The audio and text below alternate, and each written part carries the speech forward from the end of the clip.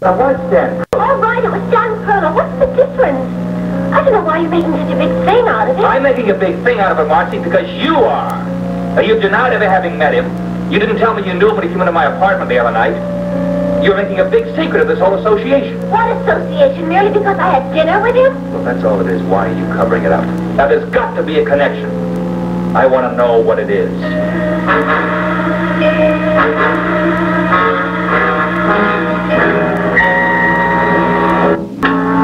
Now, you've known Stan Perlo a long time, isn't that so?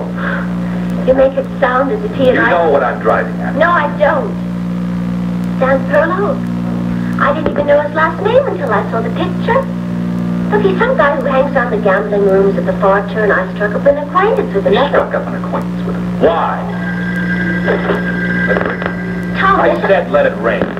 We're taking no calls. We're doing nothing until this is straightened out. What's the matter with you? I don't understand. I'll tell you what's the matter. Stan Perlo told me how he got the information about Millie Parks working on Artie Duncan's files. He did? Yes, he did. He said it came from someone who owed the boys a favor. So what's that got to do with me? You've made deals before to pay off your gambling debts, haven't you? Tom, are you suggesting that I went... If you have any other explanation as to why you were with Stan Perlo a few weeks ago and No. keeping it a secret. I don't need to explain, and I'm not giving you an explanation. Now, are you accusing me of giving the information on Millie Parks? Yes. There is no doubt in my mind but that you are the informer. Boy, you are crazy. Look, how would I even know that Millie Parks is working with the police on the files? In the first place, I don't know Millie Parks. And in the second place, only you and the district attorney and a couple of other people knew anything about it. Hello? Tom, are you there?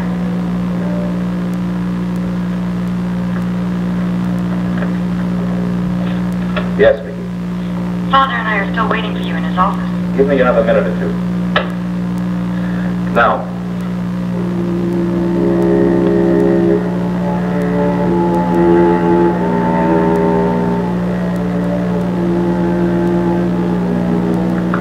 If I keep this switch down, and Vicky were to press the button in Victor Lord's office, she could hear this whole conversation, couldn't she?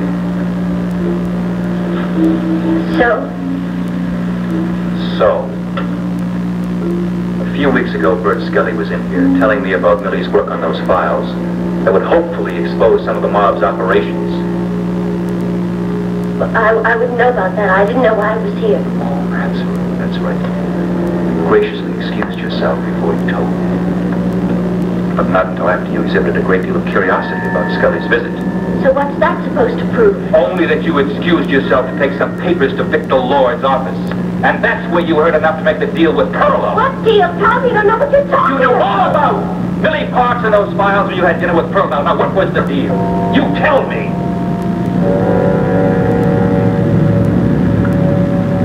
I had a gambling debt.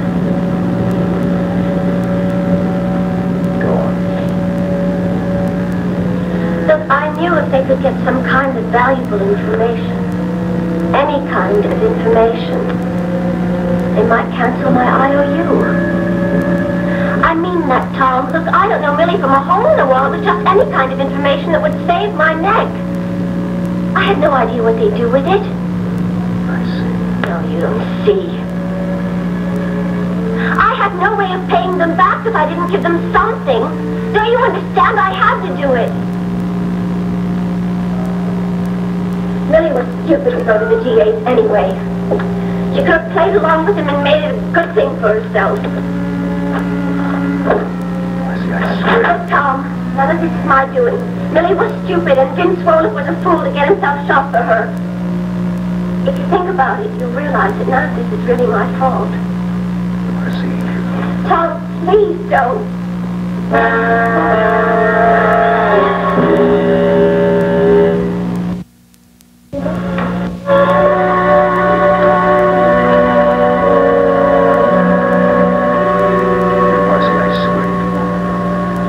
If it weren't for the fact that all of this is my fault, too.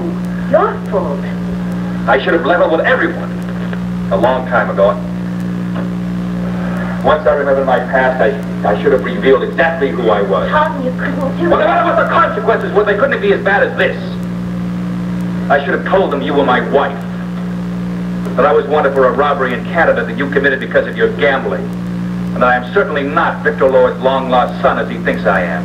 And I should have told him that you would do anything, including let a couple of innocent people die to save your own neck. Or maybe something to be saved from all of this. Tom, you're not going to tell... You try to stop it.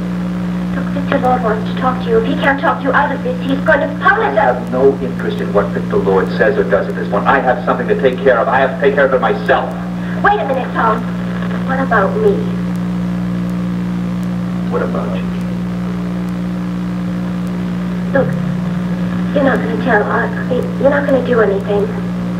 I know what I did turned out badly, but I didn't mean it to. If you could only find some way to forgive me. Forgive you? Tom, you can't expose me. The gamblers in Canada are just as bad as the ones here. They found I'm not concerned about your problem in Canada. I'm concerned about what you've done here. I told you. The people you've hurt. I didn't intend to do... Tom, where are you going?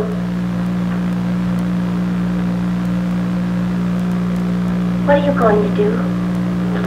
How about you? I'll decide that when I get back. But right now, if you value your life at all, if you want a future of any kind, you do exactly what I say. Look, I promise I'll never... Stop it, Marcy. I'm sick of it. Now, I'm going down the side stairs and out the back door. You go to Victor Lord and you tell him... Me? Well, you're so good at explaining things. You go to Victor Lord and you explain to him that I have no time to talk to him. I have other things to do.